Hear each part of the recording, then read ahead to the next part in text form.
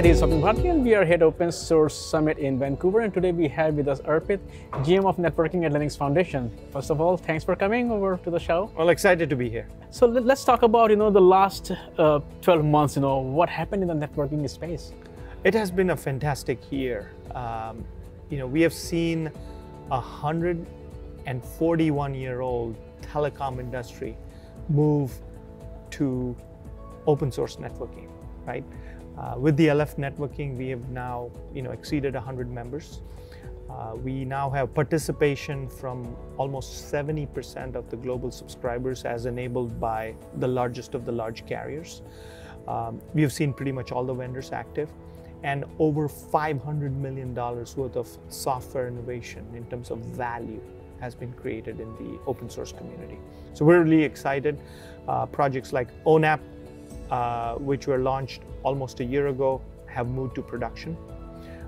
Projects like Tungsten Fabric have moved into the LF networking umbrella. So all the way up and down the stack, we can now safely say that the telecom industry is going to use open source that is based out of Linux Foundation for building their next generation networks.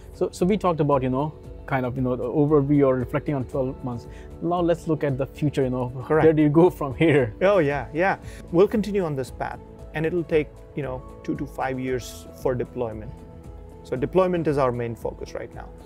But what is next for LF is how networking enables what we call cross-project collaboration, okay? Cross-industry collaboration, cross-community collaboration. And what do we mean by that?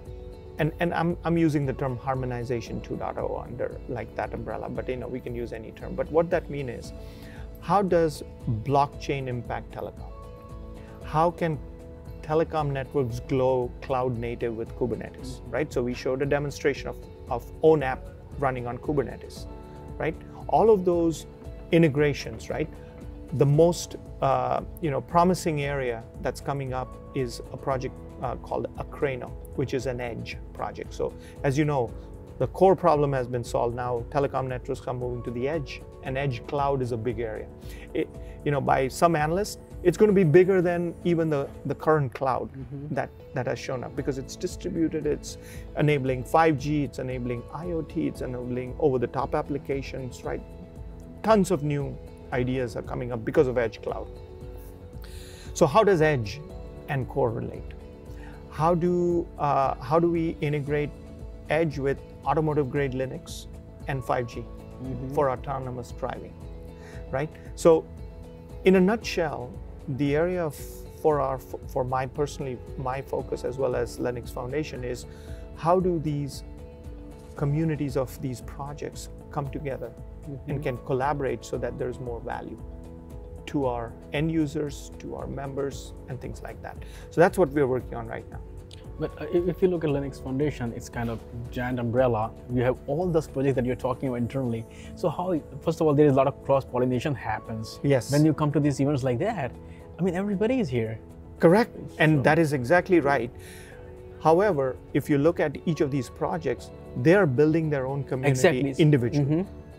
What we're moving to a phase is, how do these projects work together? Right, work together. So I just hosted a seminar with the executive director of CNCF, Dan Khan, right?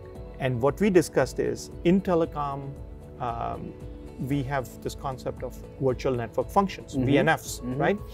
VNFs are actual services and applications that run on a telecom network. How do you make VNF cloud native? So we've created this term called CNF. Okay. Cloud native network functions, right? So how do you migrate these VNFs to CNFs? And there are technology things, but both communities, Kubernetes and ONAP community and networking community, they have to work together, right, to solve this problem collectively.